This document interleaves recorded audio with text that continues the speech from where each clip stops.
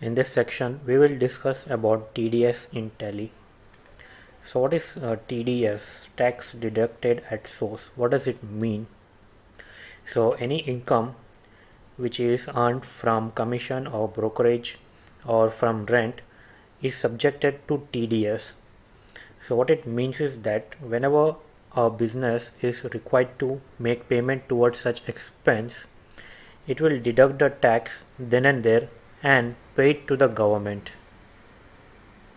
And the incomes like commission, brokerage, or rent of land or building, these are some common examples where TDS is applicable. There are other incomes as well on which TDS is applicable, but for the sake of simplicity and in order to understand the concept, I have just mentioned few of the incomes. And the objective to deduct tax at source.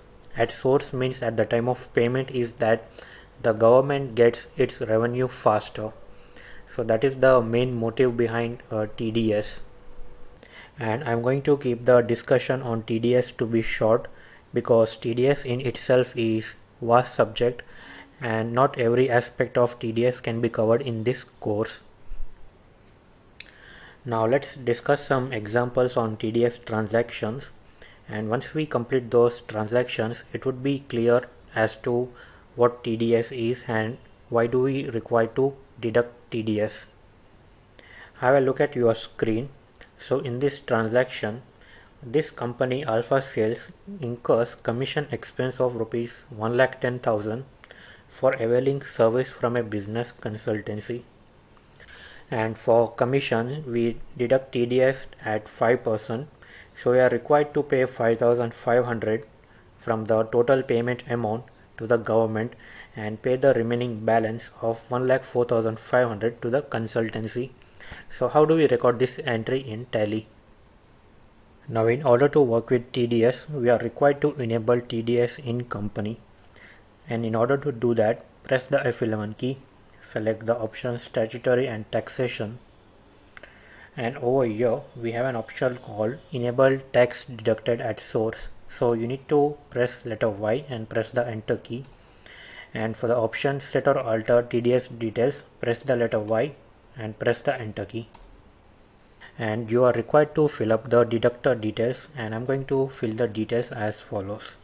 So I have filled it with some imaginary TAN registration number and tax deduction and collection account number, and I will press Ctrl A after filling up all these details and press Ctrl A again to save the settings. So with this we have enabled TDS in Tally. And as far as the transaction is concerned, the payment is related to commission where TDS would be applicable. And in order to mark any payment towards commission to be applicable for TDS, we need to define the nature of payment for commission, and in order to do that you need to select the option accounts info and select the option statutory info and select the option TDS nature of payments and select create. Now in the name field we can type the name of the payment on which TDS would be applicable, so you can type anything like commission payment and so on. Otherwise you can press Ctrl C where we can access some predefined names. So let me press Ctrl C and the nature of payment would be displayed. So from the list of nature of payment just type and search commission or brokerage. So it is listed over here, so you need to navigate over it and select it. And leave the section and payment code to the default values and specify the rate of TDS at 5% and define its threshold or exemption limit. So if the commission is something up to 15,000 rupees, then we are not required to deduct TDS. So we need to define that threshold limit over here and save the nature of payment creation. Now in order to make payment towards commission we are required to define its ledger. So I will select the option ledger over here and select the option create, and I will create a ledger for commission expense. Under indirect expenses and TDS is applicable on this ledger, so I'll select the option applicable over here and specify the nature of payment, which is commission or brokerage, which we just created, and press Ctrl A to save this ledger creation. I am also required to create the ledger for business consultancy from where I received the services, and suppliers are creditors, so select the option sundry creditors over here, and let me just select not applicable for price list, and over here in the field is TDS deductible, change this option to yes by pressing the letter Y and pressing the enter key, and select the deductee type as company resident and leave the option deduct TDS in same voucher to yes, and for the remaining field I will skip these fields, and we are required to specify the PAN number, and if you don't specify the PAN number, TDS at 20% would be deducted. So let me just specify any PAN number, and after entering all the required details, press Ctrl A to save this ledger creation for the consultancy firm. And we are also required to make TDS tax payment to the government, so we are required to create its ledger as well. So let me create a ledger as TDS on commission. Under duties and taxes, specify the type of tax as TDS, select the nature of payment as commission or brokerage, and press Ctrl A and save this ledger creation. So we are done with the setup part for the entry. Now we will proceed with recording the entry. So let's just go back to gateway of Tally, select the option accounting vouchers. Now press the F7 key to access journal voucher.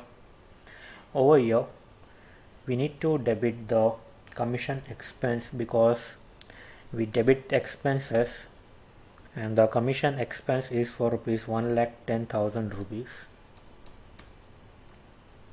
and press the enter key and credit the business consultancy firm for rupees 1,04,500.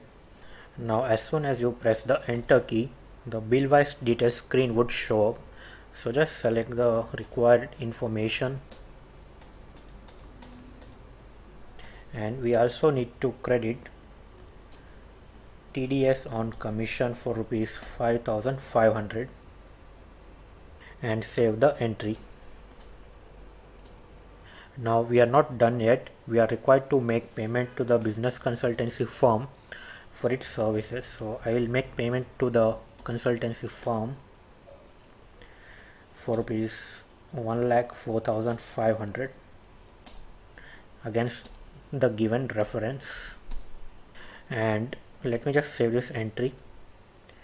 And we are also required to make a TDS tax payment to the government, and in order to do that you need to press Alt S to select statutory payment, select the type of duty as TDS for the month of April,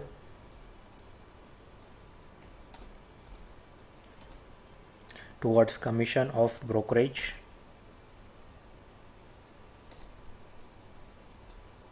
and select the payment method, whether cash or bank, and press Ctrl A to save this entry as well. And when you print this payment voucher, it will generate the TDS challan. So let's just preview this challan. So this is how a TDS tax challan would look like at the time of payment. So let me just zoom in. So that was all about TDS, and with this section I am concluding the course as well. I hope you really had a good time learning Tally with me, and I am also going to attach few notes related to Tally security and backup and restore capabilities. I want you to check those PDF notes. So all the best for all your future endeavors. And by concluding, it doesn't mean that I won't be available. If you have any doubts, you can post it on Udemy, and I would be there to assist you with all your doubts. Thank you.